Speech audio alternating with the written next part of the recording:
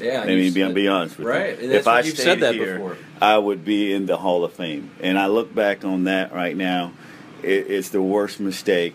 According to the Dodgers, Vince Coleman threw a firecracker out of his car in Los Angeles yesterday. 93, unfortunately, the firecracker incident, well, I never throw a firecracker at anybody, but that's the way the public perceived it. And so now I got to go and prove that I'm a good guy again, you know. Never recovered. What did you do with the firecracker? I never have asked, but how did that even come up? Where did anybody... Fans, a sellout to see the Cardinals and Dodgers in Game 4. Hello, everyone. I'm Dick Enberg. It's a beautiful early evening. Temperature in the 60s. It's a cloudless sky, but it wasn't that way earlier this afternoon. And the rains that fell created a freak accident involving Vince Coleman, the star rookie outfielder of the St. Louis Cardinals. 110 stolen bases. They had started batting practice. Coleman did not see this automatic roller coming up from behind him. His leg was caught underneath it. He was trapped, screaming in pain and fear. And I was up underneath that tarp. And when they say that when you in fear of your life, you don't feel a thing, it was a ton on top of me. Completely stopped, still. All I could visualize is this thing rolling over me, dying. And I didn't feel it. All right. We got an all-star at every position. Jack Clark, Tommy Hurd, Ozzie Smith, Terry Pendleton, Willie McGee, Cody Penny. What else you want to know? Best we had an all-star at every position. Jack Clark. Yeah, with Art Holiday. Yes. Yes. I've been brought up. Kids bring that to me. My kids today bring it to me. Daddy, you was drinking champagne. Day 4 of the winter meetings, and once again, I've got no good news to report as far as the Cardinals are concerned. They have lost another free agent. It's official. Vince Coleman has signed a 4-year, $12 million deal with the New York Mets. And the Mets came with a little bit more money. Not that the money meant anything. It was just the fact that I wanted to win. And I thought it was a chance to win with that pitching staff that the Mets had, with Doc Gooden, Cone, Viola, Ron Darling, Franco's closing, and I could be on a winning team. That's the only thing I envisioned, not knowing that the chemistry, the feel, the coming to the clubhouse was totally dismantled, disrupted, totally. Coleman stealing the pitch of the strike, the throw, safe, and now he's going to be out. He breaks for the plate. He's caught in a rundown, trying to get back to third base, and now he's going to score. Nobody covers the plate.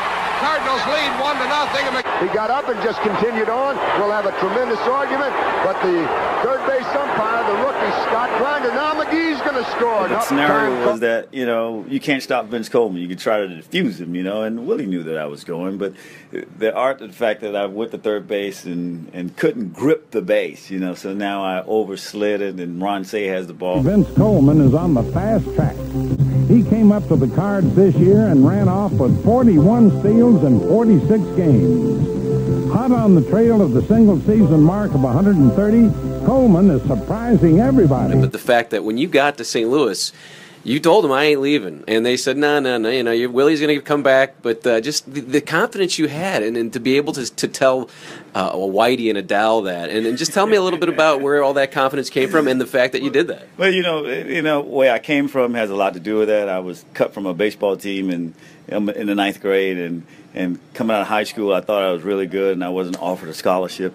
So I had to, my mom told me smart guys don't starve, so I wasn't going to stay around the house. So she made me go to college. And when I walked on the football team, I had to walk on there and made the football team.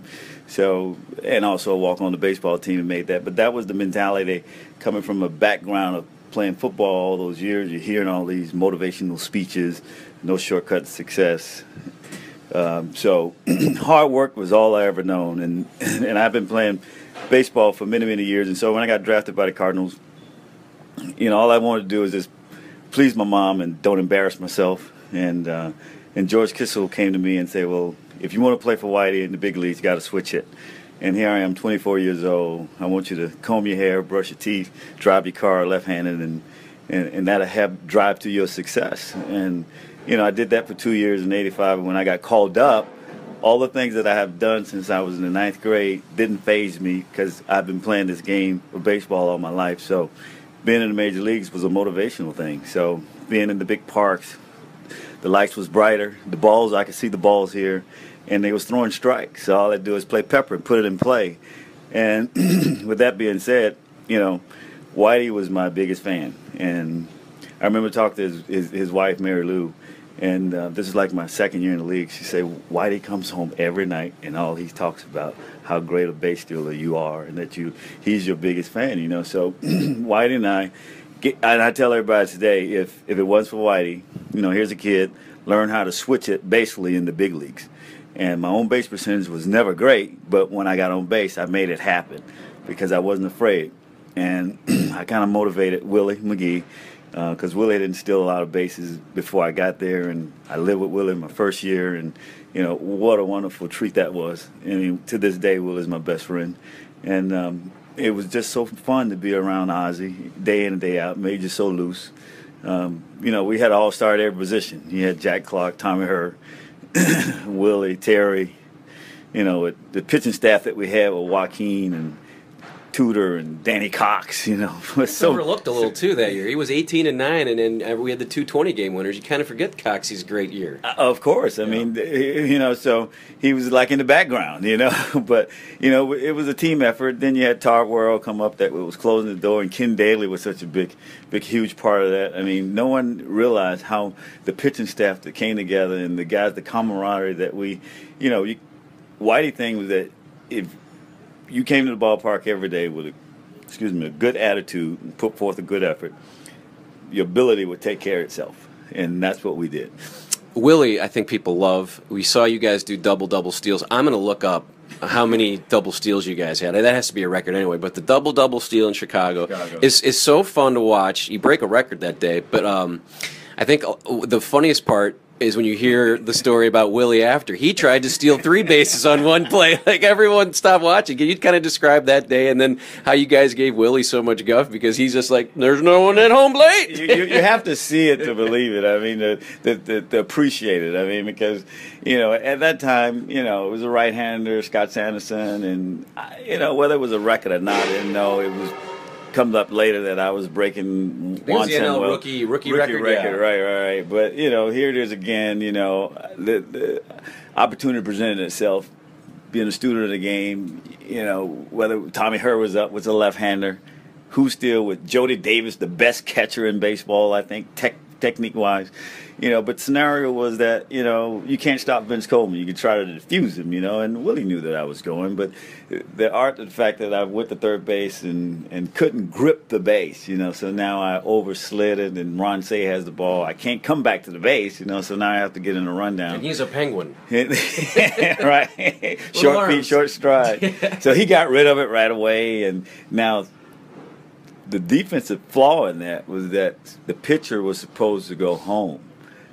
He got caught up in the whole scenario and ended up at third base. He was enjoying the show, probably. Yeah, exactly. You guys were putting on a show. Sanderson's like, look at these guys. And once Willie get to third base and he see the umpires, the commotion, and he's like, oh, he takes off going. It was the funniest thing. You got to see it. But, you know, but that was just our style of play. You know. Well, how did you guys set up the double steal, honestly? Was that a play where you look at Willie and go, all right, I'm going, or is he just watching you, and as soon as you go, he takes off? I'm kind of curious about that. I was a mischievous kid growing up, you know. So. Growing up, yeah. You're almost 60 years. I didn't have to give Willie a side, you know. Willie knew Vince is up to something, you know. You know, you got to be careful anytime I get on base. I remember getting in trouble for not going. And so, and this is another story that after my 4th year, I didn't take off on the first, second pitch like I normally, because they were slide stepping. You couldn't get jumps, you know. And I go into San Diego. We're on the West Coast swing for 12 days, and we go into San Diego, and Whitey don't start me. Now, normally I come in the locker room. I don't have to look at the lineup. My name's there. Not unless I was hurt. And so I come in the locker room. For some reason, they say, well, you're not starting today. I'm like, Ozzie had to, because Ozzie knew. Ozzie didn't tell me. But I look at the scoreboard, I mean, the lineup card. I'm not in there. So, well, he's giving me a day off. You know, I'm 4th year in the league, got my chest out, you know, like I deserve a day off. Next day, I'm in the lineup. I'm like, oh, okay, well, you got 2 days off. 3rd day, not in the lineup. 3 days in a row, and I'm healthy. I'm good to go. We come back home, go look at the lineup. I'm not in the lineup again. So now I was like, oh, we got to go knock on the door. So I go to Whitey. Whitey, can I see you? Yeah, come in my office. So I go in his office. The first time Whitey ever cursed me out. I mean, you are the heart of this team. You're the heartbeat. We don't go now unless you go. You don't let anyone intimidate you. These guys in this locker room thrive off of you. Don't let no one tell you because they slide stepping that I care whether you get thrown out. Because if you don't go, possessed that you're not going, then that changed the whole chemistry of the game because they could throw more breaking balls. Now you get your ass out there, you start, you play tonight. Change the lineup. It changed the lineup. Just wait for you to come, right? Exactly. Yeah. That was debate. Mm-hmm. Ozzie knew the whole time, but Ozzie never told me. What a good friend. What a great. But that was the thing that Whitey didn't care. He cared because he knew we were smart enough to figure it out. He didn't want them to know that they had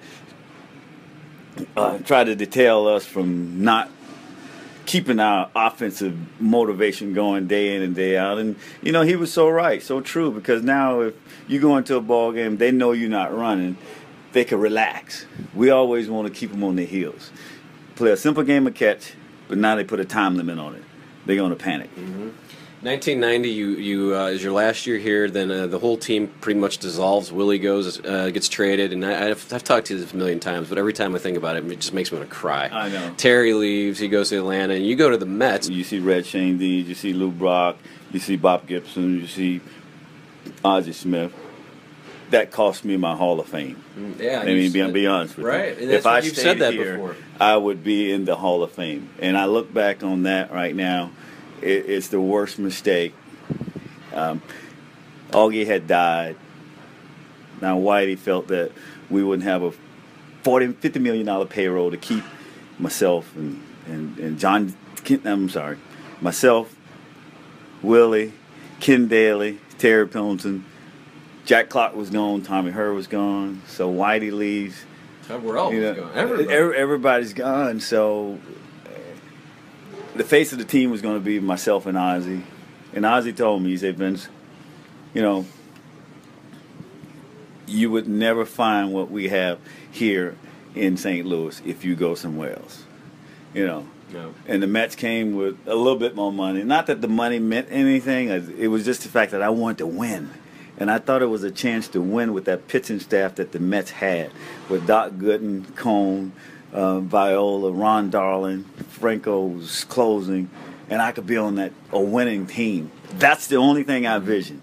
Not knowing that the chemistry, the feel, the coming to the clubhouse was totally dismantled, disrupted, totally different.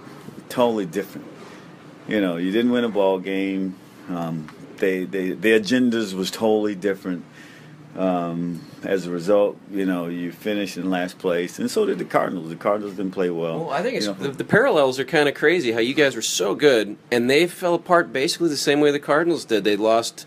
They let Dykstra go. They let McDowell go on a trade. Strawberry leaves. Strawberry goes to the Dodgers. Yeah, it's right. Just literally when you think of the Mets, they had the same. They could have been great for 10 years, and then just sort of, you know, Doc didn't do it. You know, it couldn't be Doc. Yeah, so it was hard to watch. What was your time like in New York? I know you had some interesting times up there, and you didn't really get to steal as much. And you said you didn't win, right? I the first month I was leading the league in stolen bases, and we played a night game in Dodger Stadium, a night game in Dodgers, and then we flew back to New York to play a night game, but we didn't land until 11 o'clock that day. You go home, try to get a little rest, and you go to the ballpark that night. I pulled a hamstring.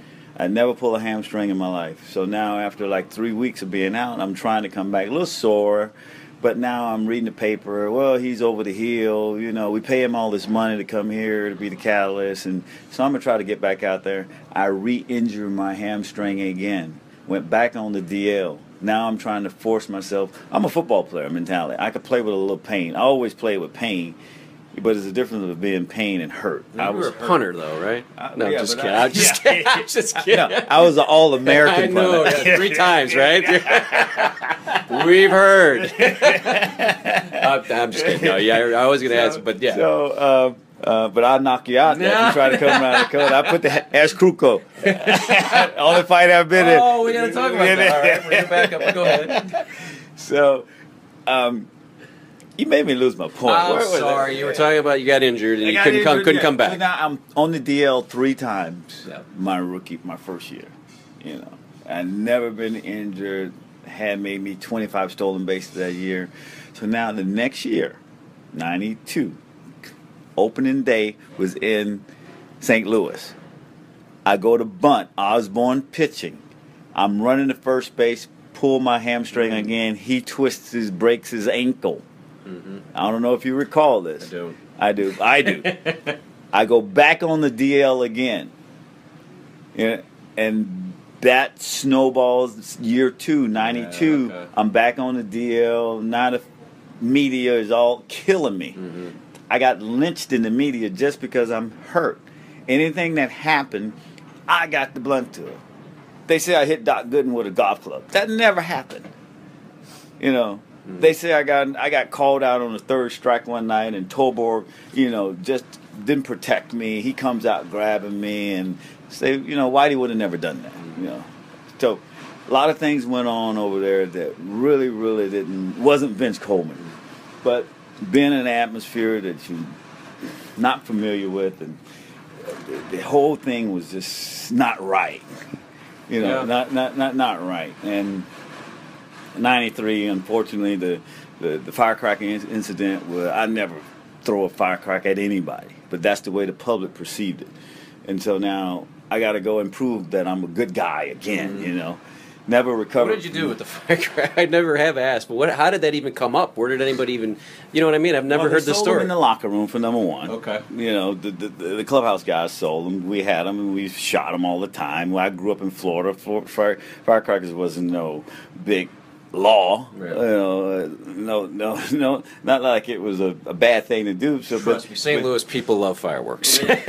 So we we was in L.A. The thing was that we was in L.A. and in California, there's a law against not having fireworks in the parking lot. Now, someone 50 yards away outside the gate and say that they was thrown at them after we leave the ballpark. We hear about this the next day. We're like, you can't believe this. So now some little Mexican kid had rubbed their face up against a fence or fell some asphalt or whatever. No medical reports ever been written. They just came out publicly and said it.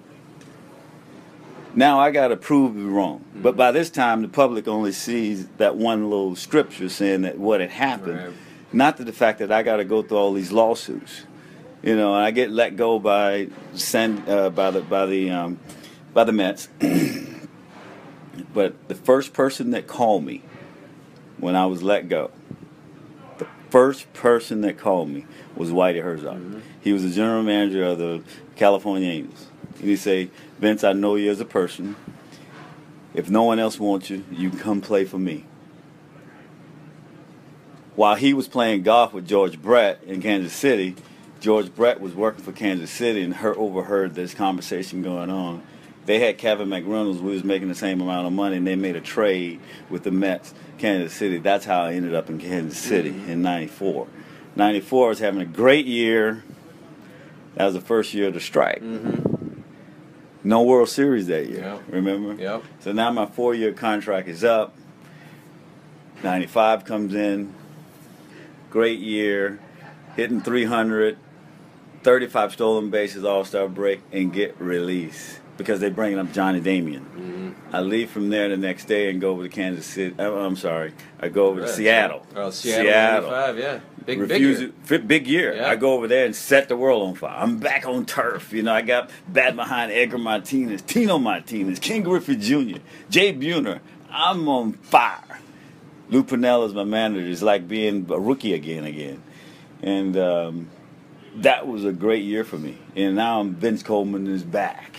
You know, the Vince Coleman that I knew from 10 years ago, 85, now it's 95, but I'm feeling good, playing good. And that's the first time I felt good in a long time of playing because, you know, I knew the type of player I was, but you just went through that period of the 91, 92, 93 in New York that really curtail my whole career. Yeah, I forgot that you had all the injuries. I remember a walk-off against Mike Perez I wasn't real happy about. That you hit a home run. You hit a couple more minutes if you have them. You did mention the Kruko thing, and I heard someone tell the story that you said in the dugout that night, "We're going to brawl with the Giants." This is the 1986 brawl. Was it? You knew they were coming after you, like that they were throwing. I know Frank Williams threw at your legs twice, right? Yeah.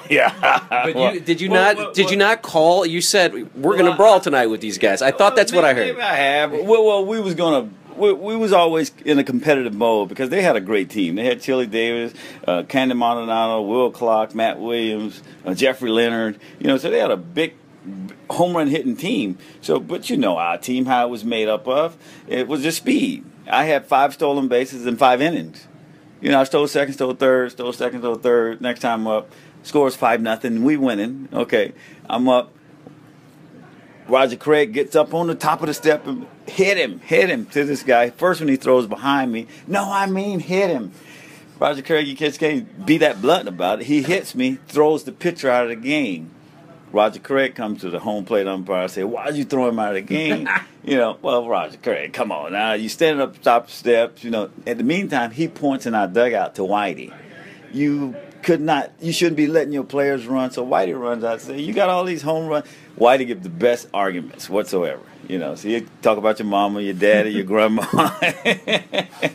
Tell you how horseshit you are. Excuse me. It was all cable, whatever. Yeah. So, in the meantime, I want to hear this argument. The whole team is around Whitey, and they're bumping chest titties.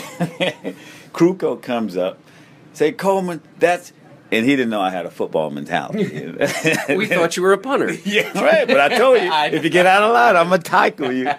And he did. And I picked him up and dumped him and cracked his sternum. And that was the only fight. And then, everything broke loose. And so from then on, everything was like Giants hate the Cardinals. Cardinals hate the Giants. Now we go to the playoffs that year, And also during that year was the fight with maybe that was the next year. Was Ozzie Oquendo, Will Clark. A classic. Right. A classic. Yeah, you got to look that up on YouTube. Yeah, but that was some fun times. I mean, those moments, that you won't forget, they stand out as monumental and, things you feel like it would just happen yesterday, So when I come back here to St. Louis now, it's like, oh, my God, you're at home. People have your back. They love you. And, it's nothing like this in the world, that you have the fanfare, the fans is so great here, they're so outstanding, and it's a blessing to be back. I have one last question. I didn't want to ask, but we always have to talk about the tarp. I don't know why. I just have to, because the last time we talked about it, and you said something that I couldn't believe. You said, "I thought I was going to die." And I don't know if you remember saying that or if that's really how you felt. Maybe you're just helping me out with a great interview quote. But, we've all heard, and you said it just started rolling, and you didn't see it, and you guys were out there. But tell me a little bit. I've been asked that question a million times. A million and one. I don't answer the same way. But I'm going to give you the honest truth. Okay. Good one right now. Thank you. The funniest part about it is that after it all happened, I'm sitting in the training room, and all my teammates came in because they were so concerned, and they all was like, "You okay?" And Whitey told me to stand up, but I couldn't put any pressure on because I didn't feel at the time it was just pain, but I played with pain before. Whitey, you can't run because I cracked my tibia, but we didn't know at the time it was cracked. But all the guys came in, "How you doing? How you doing?" And you had to know Bobby Force, to appreciate. And he was like, "Hey Vince, you were scared, wasn't you?" I said, "Yes, I was scared." He said, "The reason I know you were scared because I've never seen a black guy turn white." That's Bob Force, folks. That's exactly right. But when I was up underneath that tarp, and when they say that when you in fear of your life, you don't feel a thing, it was a ton on top of me. Completely stopped, still. All I could visualize is this thing rolling over me, dying, and I didn't feel it. But when they stopped it to re-roll it back off of me, that's when I felt the pain. And just like you and I sitting here talking, Terry Pendleton and I were standing the first base line, inside of the line, and it was controlled by a man running the machine down in the right field in a trolley, and he came out rolling it, and it grabbed my foot, and everybody said, well, did you see it? If I'd have seen it, I'd have ran away from it. Did you hear it? If I'd have heard it, I mean, come on. Fastest man alive gets hit by a 2-mile-an-hour tarp. No, I didn't see it. Of course, it knocks me down, and you know, that was one of the most, and you got to hear Willie tell the story, because Willie was like, man, you were screaming like a woman. And he said, you were, and I thought I was going to die. I mean, you know, because that's all the thing. And I went home that night, and I couldn't sleep that night. And I'm living with Willie. And I said, Willie, come check on me every now and then. But he didn't have to go check. I was letting him know because I couldn't sleep. You know, I couldn't, because the only thing you can visualize is that thing re-rolled. Sometimes I still think about it from time to time, you know. But only thing it cost me was that I couldn't play for during that period. We lose to the Kansas City Royals. They were so comfortable and relaxed because I wasn't in the lineup. We didn't have the same chemistry by me being up. But yeah, still, we was up 3-1. You know, still should have won. You know, the bad call by Dinkinger, you know, kind of cost us and hurt us too. You know, it was a big ordeal. But, you know, I know some unfortunate things that happened, and that just happened to be one of many. Yeah, I hate ending on a downer, so I will say, if you go to YouTube, there's a wonderful clip of you after the team clinches in 1987. I don't know if you've seen this. Maybe some team in the world. Best team we had in an the world. all-star at every position. Jack Clark. Yeah, with Art Holiday. Yes. Yes, I've been brought up.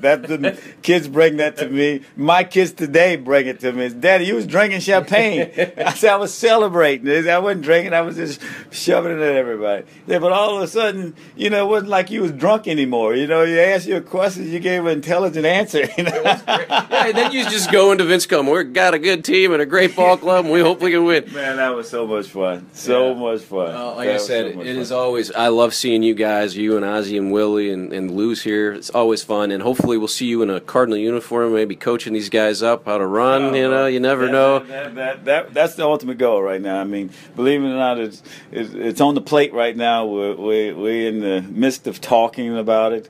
I wish that I can say it's etched in stone. It's not, but it's in the fire right now, and I'm promoting it, pushing for it. I mean, nothing better to come back home and be a part, and just to give them some knowledge, because I feel with knowledge you're going to build a confidence, and with confidence you play fast, and when you play fast, you kick ass.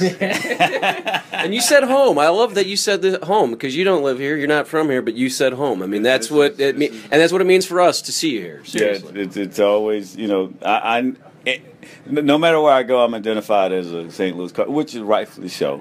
And when I come back here, they show me that love, you know, and I know it's all from the heart. Well, the champagne and beer is flowing here in the Cardinal locker room. The Cardinals, as you might expect, for being the National League East champions, they're having quite a celebration now. The best in the world, right? We got an all-star at every position. Jack Clark, Tommy Hurd, Ozzie Smith, Terry Pendleton, Willie McGee, Tony Pickett. What else you want to know? I want to know how Hey, everybody dressed at 6 o'clock. One serious comment. What? One serious comment. What you want to know? The Cardinals had so many injuries this year. So much adversity to overcome. It's really a credit to the character of this ball club, the way they bounce back time and again from all the injuries. We bounce back and we play consistent baseball. I think that's the most important word associated with the game right now. I mean, you know, when you have guys coming off the bench and being consistent every day, I mean, we post consistency in offense and pitching and relief pitching and defense. And when you have those categories, you know, that's what it's going to take to win championships.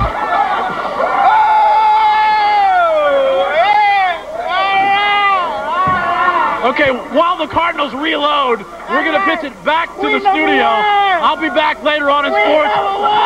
a little drier. Reporting live from a very soggy locker room. Art Holiday, Channel 5, Eyewitness Sports. Oh, thank you very much, Art. Thank you, Vince Coleman. Boy, it doesn't look like they're having any fun at all, does it?